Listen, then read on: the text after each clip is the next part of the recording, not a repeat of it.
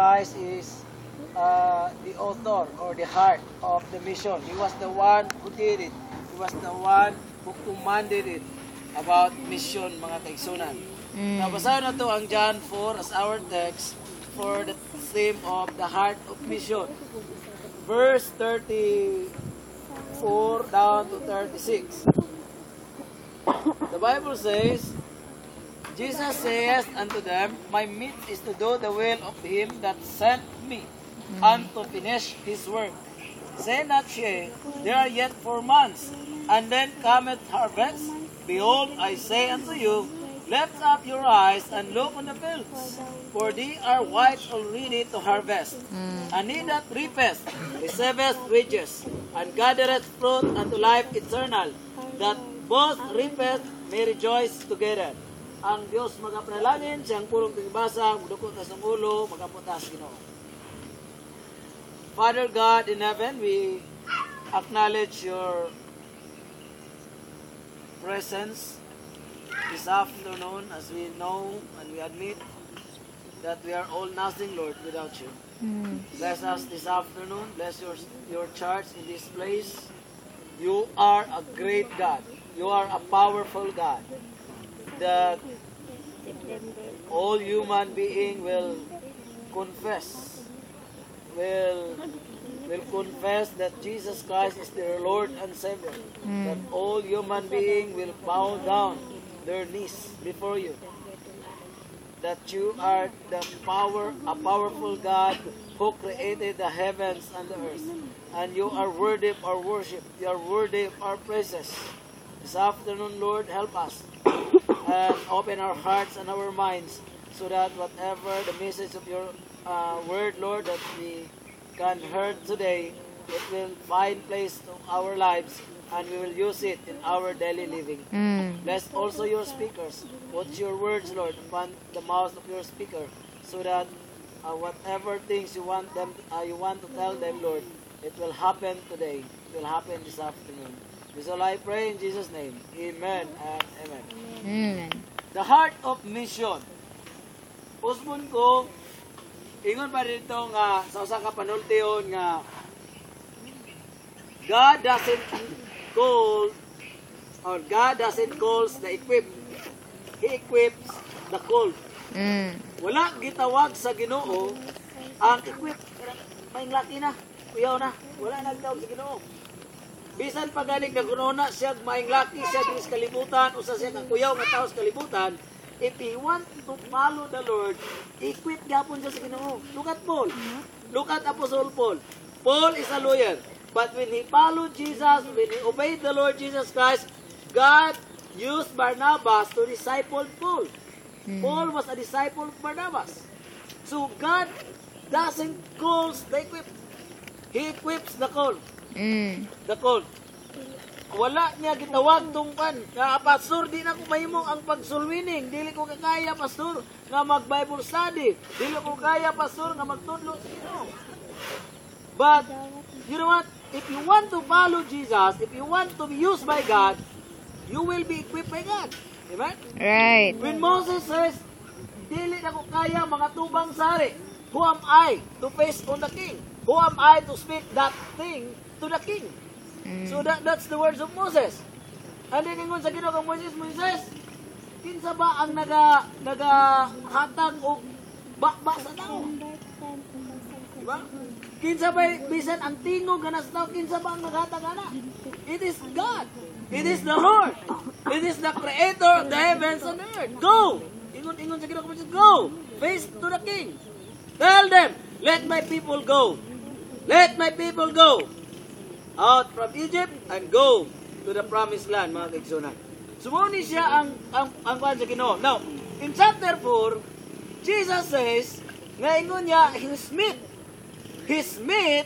is the mission. His meat is to do the will of the Father. Now, what is your food? Wala na ito nitong nabi, no? Nga, para sa Ginoong Hesus, ang iyang pagkaon, ang mission, mura nagpagkaon sa iyahan. Oh, di man ta kagwantag di mo kaon. No? Di ba kagwanta, di ka pamahaw. Bisa mo nag-diet ka, pero mangita ka po kang pagkaon, oy. Di ba? Kaya nga, imbis na pumayat ka, pumanaw ka. Di ba? Pumanaw ka. Pero what I mean is, kung bisag ka-diet ang tao, gangita ka po pagkaon, gapangitan pagkaon. So, food is very important. Now, look at Jesus. He compared mission as meat. He compared mission as meat. Ang mission ni Jesus Christ is to do, ang meat ni Jesus Christ is to do the will of Him that sent me, or to do the will of the Father. Now, for our topic this afternoon, atong topic karon is the challenge of the harvest field. The challenge of the harvest field. Ang hagit sa umah, no? What is our harvest field? The world, the people, tama? Kinsa may atong umah, kinsa may atong suginlan, kinsa man atong ugmaron, kinsa man atong sultian, duulon, bisitahan, Bible studyhan. The people of the world. Amen. Now, na-challenge ang harvest field. Let us read Matthew chapter 9, verse 35 down to 38. Ako paspasak basa. Dapat ay lain na po nga activity after this. No? Ito na po na dito sa gym. Para sa tuwa na po nga religious night. And Jesus went about all the cities and villages, teaching in their synagogues and preaching the gospel of the kingdom and healing every sickness and every disease among the people. Bawa mo nang gibasa ito itong naging domingo, no? Gini. But when he saw the multitudes, he was moved with compassion on them because they fainted and were scattered abroad as sheep having no shepherd. Then saith he unto his disciples, the harvest truly is plenteous, but the laborers are few. Pray ye therefore of the Lord of the harvest that he will send forth laborers into his harvest. Now, what is the challenge of the harvest? Point number 1. Express your compassion. Express your compassion. Nagapanghagit ang harvest field. Nagapanghagit ang mga lost sinners. Ang mga tao nga nag-ung-ung na dito sa kalaglagan, nagapanghagit sila. Mura na sila kanang naglakaw nga padulong dito sa impierno nga kinanglan siya stop sign. And what is the stop sign? The stop sign is all about the gospel. Kumbaga, wingon karon ang gospel, stop! I will tell you nga dili ka malargo dito sa impierno. I will tell you how to escape from hell. So that's the gospel. That's the word of the gospel. And you will be the one to be used by God. Amen? Now, the question here is, did you express your compassion? Or do you express your compassion for the lost? It is the challenge. You know what is challenge? Gihagit ka. Aning mga lost sinners, they are walking to hell. They are walking to hell. They are walking to destruction for the punishment of their souls forever and ever dito sa impero mga kaigsunan. And nahimo ba kang stop sign? Nahimo ba kang stop sign? Did you express your compassion to that persons nga padulong dito sa kalaglagan, makahunong sa sultian ti ka unsaon nga dili ka moadto dito sa kalaglagan ug moadto ka dito sa kalangitan. This is the challenge of God for you. To give them a sign. Amen. Use the gospel. Tell them how to escape from hell and to go to heaven. Now, in verse 36, dili na mo makita. When he saw the multitudes, he was moved with compassion on them. He was moved with compassion on them. Di ba naman kay time nga maluoy ta ka ng dili sa impierno ha? Nang tao gani nga tiguan karon nagpasa og pirting bukata niya. Butang nato pasa sa kantine primero niyang hunat tumbang tigulang. Kaduang hunat bago na pug tigulan kamang-kamang. Hunat na pud, tumba na pud. What do you feel on it? Or what will you feel? Maluoy ka. Kaluoy si gulang. Di ba kaluoy si gulang si kaumod. Kaluoy si gulang si kaumod. Kaluoy. Pero katumbot na ba, kami sila lang kang kaluoy. Pero, nagatuo ko nga kung naay ang anak nga tiguang nga magsigig kaumod sa iyang pag-alsa sa mga container ba karon o unsa diha iyang gipasan bation yung kaluoy. Tama. Bation ka kaluoy. Now, this is the same. This is muning gusto ni Jesus nga the same feelings. When he saw the multitudes, when he saw the lost sinners, they are going to hell. They are going to hell, and God needs you to tell them, to make a stop sign. Stop! Listen! I will tell you how to escape from hell. You will be God's dogs. You will be God's instrument to be a stop sign. Tell them. Show your compassion. Express. You know what express? Ipakita kung imo. Ipakita nimo ang imong kaluoy. Ang pulong express, ipakita ba? Imo yung kanang mo yung kakaroon nga kaluoy sa buta, mahulog na sa kanal. Huwag mo ka nag-express na. Nagsulti pa man ka. O, mahulog yun na rong buta, bas bangag ba? Huwag yun kayo malo, mahulog na. Tanawa, nahulog yung kaluoy sa buta. Napuro sila lang kakaluoy, express. Right. Tigulang, nagsikal sa tigulang, nga nagsikabon sa ibato nimo. It's either imong duugan, o kung may ka, ako nila'y dalaan nilo. Right? That's expression of compassion. Right? So, this is the same feelings nga gustong ipakita ni Jesus. Ngayon niya, I went, kumbaga, muraging natin Jesus. You know, I went to the villages, I went to the cities, I went to the synagogues for one purpose. My purpose is to preach the gospel. To make them a stop sign. Na dili sila muadto dito sa impyerno. Nana ang pan Jesus. Punto number 2. Express your compassion. Number 2 is akong tanawon ako ang outline. Nani dito sa ako ang laptop jing-jing. Wala naman itong ano. Enjoy your calling. Enjoy your calling. If God calls you, kumbaga, apares karon. God, I believe that God calls James. Amen. Called James. He called Christian. He called Carl John. He called all of us. Amen. No? God called us from darkness into His marvelous light. Amen? Who we are before. We are living in darkness. Who we are before. We are all sinners. We are a people having no hope. Amen? Tanaw na to ang kwan. Tanaw na to ang 2 Peter chapter 2. Open your Bible in this book. Let us read it quickly. Itong ano ng oras, ang minimize ng oras. 2 Peter chapter 2, verse 9. But ye are the chosen generation, a royal priesthood, an holy nation, a peculiar people, that ye should show first the praises of Him who has called you out of darkness into His marvelous light. Yung ka na, who we are before. Ako siguro kung magtanaw ko, yung ko katong tao nga, karang taon-tahuro, wa yun. San gamay, wa yun ba? But if God is in you, it is the Lord. Nga irespeto, it is the Lord who is in you. Nga tagag pagtagad, it is the Lord. Nga naa sa imuha, nga hayagan sila, o malipay sila nga magtanaw sa imong kinabuhi. Amen.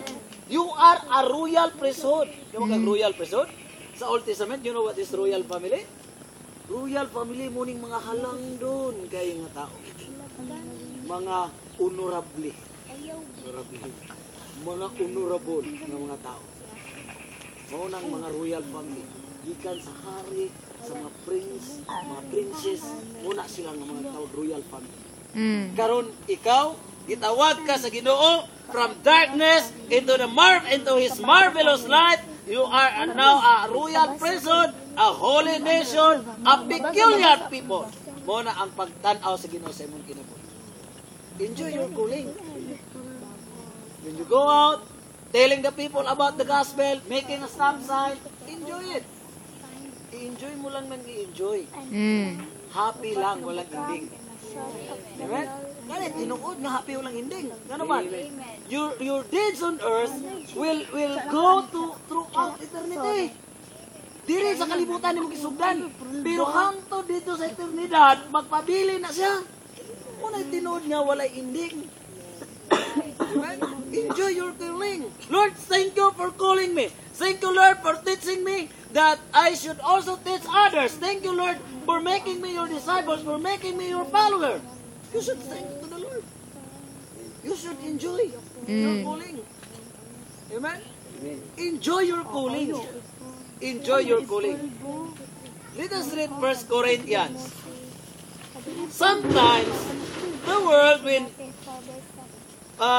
the view of the world about God's calling, murag, way pulos. Kini karon naglingkod na rin hapnan ta. Ang kalibutan na nila, usa na sila murag anay kahimo. Murag unsay pulos ana ilang gibuhat na naglingkod tapog mo. That's the words man. Eyes. Magtan-aw sila murag way pulos. But in the sight of God, it is a blessing. Amen. It is a blessing in the sight of God. Let us read 1 Corinthians chapter 1. Verse 25. Sugdan akong 25. Because the foolishness of God is wiser than men, and the weakness of God is stronger than men. Hello? Ang kabuangan daw sa kalibutan, no? Ang kabuangan nga diyan sa Ginoo, malamo ni siya ngayon sa mga tao. Pagdanan, ha? Kanang murag way kapuslanan. Way kanang mahimo. Pero para sa Ginoo dakog kahimuan. Ako sa padayon, atong isawag explain. For you see your calling. You see your calling, brethren. How that not many wise men after the flesh. Klaro niya ha? Not many wise men after the flesh. Not many mighty. Not many noble are called. Hello? Dili daw daghan nga gitawag nga malamon nga tao sa yutanon nga kalam. Yutanon kalam? Nga gitawag. Dili daw daghan pod nga mga tao nga mga kusgan. Mga tao nga inila ang gitawag. Naamay mga tao inila nga gitawag like Paul. Like Luke. Amen? Kuya man na sila nga tao. Like Moses. Moses is a prince. Moses is so bright. Pero gisugod sa Ginoo nang brason gyapon nga di daw niya kaya. Di kaya nga he was a prince. He lived in Egypt for 40 years. He was educated in Egypt. He knows how to speak Egyptian. That's Moses. Pero ang tao pag maghimog excuses, maka-excuse yun. Amen? Amen. Simbat ako dito ba ulan man? Maka-excuse ka na sure for kayo na, no? Pag if you make an excuses, sure for na. Kami di kong simba ka ba ulan? Excuse? Anong good excuse man? Huwag may pandong. Ha? Pero busimba juga, manimba ka dito, balak ulanan ka, balak mabasa ka. Excuse. Amen. Moses, you know, pagingon nga para doon siyang pero, ngarong dili man niya kaya. 40 years siyang nagpuyo sa Egypt. Very educated si Moses in Egyptian language. Si Moses. He can do that and he was once a prince in Egypt. He was once a prince. Pero naghimo gyapon excuse. No, God calls you now. God calls you now. Even if you see yourself, I have also a position. I know also how I am also a good man. That's good. That's good. Maybe you are just like Paul. Maybe you are just like Moses. Nga naagyoy kahibalodaan sa kalibutan. But for those who are also nga kitanaw sa kalibutan nga medyo huyang o gina, just continue to serve God. Enjoy your calling. Because it is the Lord that will equip you. Amen? Enjoy your calling. Yung ka, pastor, mag-memory verse. 5 ka memory verse, may lag na ko isa. Okay lang.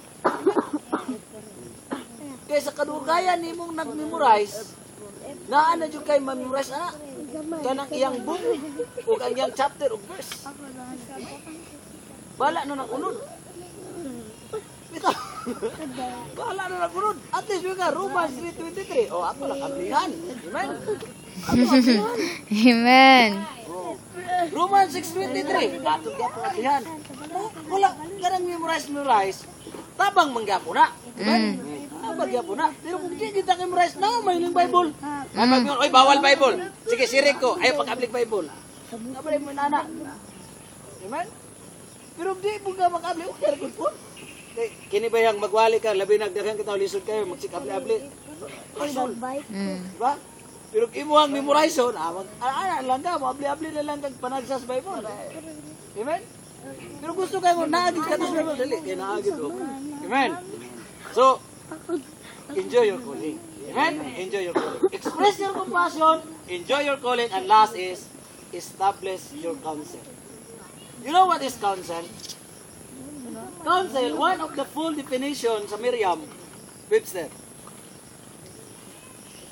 A policy or plan of action or behavior. Sabi ko, one of the full definition in Merriam-Webster, counsel, C-O-U-N-S-E-L. Counsel, advice man na. Kada legal counsel, may nana. No. One of the full definition is a policy or plan of action. Plan of action or behavior. Ibong batasan. Plan of action. Hello. Pag ingon diri sa Bible, pag minutag plan of action, when God told you to be His servants, to be His ministers, to be His children, naghimo ka, you do a prayer. Right? Nagampo ka, Lord, I want you to use my life. I want to do more for your glory. You pray for that. I want also to know how to win souls. I want also, Lord, that somebody will come to you, will come to church because of me as your instrument nga nagsulti sa ilaha. So, that is a prayer. Amen. Dayon, ang ikaduha, after the prayer is, go. Go.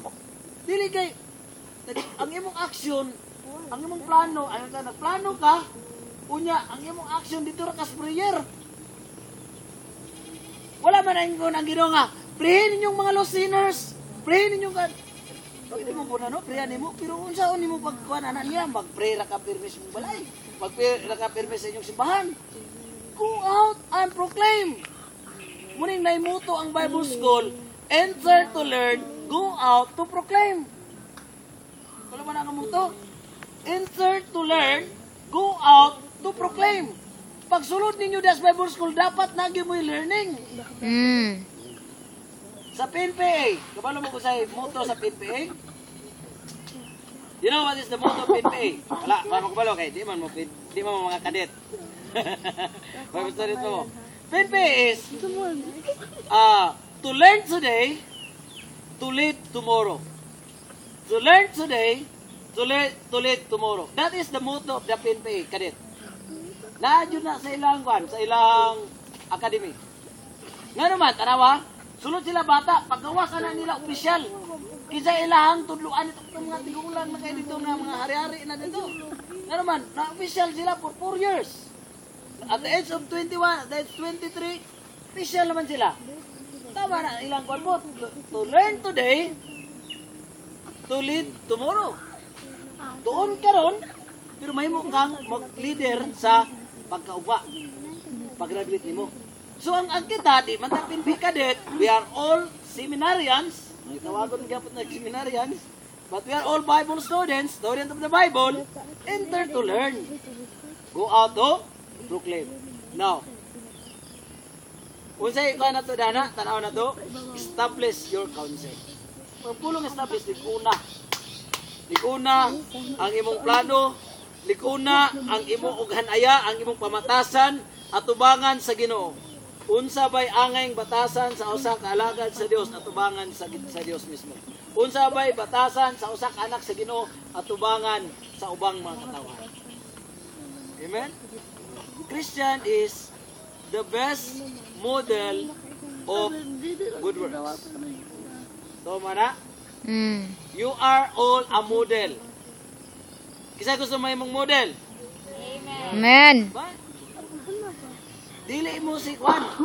Dili mo si sana si Siyam say yung sup. Venus Ra. Venus ra. Ug si Venus radi ay. Venus ra. Isa ka tong kwadyon. Siyam say sup. Tong bago. Pia. Pia. Oh, dili Sa tas Kerberg. Pia. Pero model tangdanan. Amen. Model. When you receive Jesus, when you accept Jesus, you are God's model. Now, what you are modeling? You are not a model of shampoo. But you are a model of good works. Modelo mo sa maayong binuhatan. Ang Kristiyanon dili mo malikas. Ang Kristiyanon dili mo nugal. Ang Kristiyanon dili mo manigarilyo. Dili mo inom. Uy, imagine ninyo, be, ako pastor niya. May mga kaigsunan. Atong tunan karon ng pulong sa Ginoo. Maminaw pa mo na. Pero na Christian nga, na Christian ko no. Nga, grabe mo debate. Nga, magbasa og Bible, naggunit og sigarilyo. Kami ta picturean ba niya? Ingon nga, unsay yung ingon ani? Ito, joke lang. You are model of good works. You are God's model. Gusto sa Ginoo makita ta niya nga maayo ta siyang atubangan. Gusto sa Dios nga mahimo kang buutan siyang atubangan. Because when you go out and proclaim the gospel, the people will believe in you. Amen? Asa may masayon tuhuan. Kanang nagsulti, nga mingon nga, pagnawi lang, ug sunda lang ako isulti. Ay lang ni sunda kong buhat. Ya, brada? Kan? Mo man kingon jud sa Biblia, brad. Nya lang di ta mo sunod ani. Oh. Imagine ninyo, asa may mutuhan na? Mas duan. Kana siya nga inana yang ginahimo o ikaw nga nagkinabuhi nga maayo or nagkinabuhi nga usa ka tao nga buutan at tubangan sa Ginoo because God made you good. Di ba katong ikaw nga naghimog maayo? Establish your counsel. Make a policy. Pananglitan. What is policy? Lord, for a week, I will go out once a day. Or, bisan kaisa ka bisis, Lord, sa isa ka semana, mulakaw ko, Lord, mag-witness ko. Diri lang ko sa ako ang harvest field. Amen? Nakaw. Bisan ko, di ba, waman ni nag-ingon nga, daghanon na yun nimo. Pangita sa kanang prospect haniing ba? Prospect haniing nga, nindot ni mo, ug sa kwan pa na, kana ganing mga lampinig, di man napataka na sila balay. Kita na sila nindot mo nila balayan, nga di maunsang ilahang maghimo sila dito hani, di ba? So kita kag balay na nga, asa di mo ka makabasadi, makashare sa gospel, di mo nang atubo. Amen? Amen. So establish your counsel. Una, express your compassion. This is the challenge. This is the challenge of the harvest field. The harvest will challenge you. Express your compassion. Enjoy your calling. And establish your counsel. Let's pray. Lord, salamat kayo sa mong pulong. Nining kapunon. Salamat, Lord. Bisan pa sa imong mga katawan. Salamat, Brad, Lord. Nga kauban na makaroon. Salamat kanimo. Yes. Panalangin kanila. Bisan pa, Lord, sa mga young people, nga mga kababayan, kang bless, magpagkamayo po, Lord, sa tanan yun, Lord, sa mga kaigsunan na mo, nga mga kalukinan karon niya din panalanginin sila gino sa tanan yung mata nga pagpanalangin. In Jesus' name, Amen. Amen. Sing hallelujah.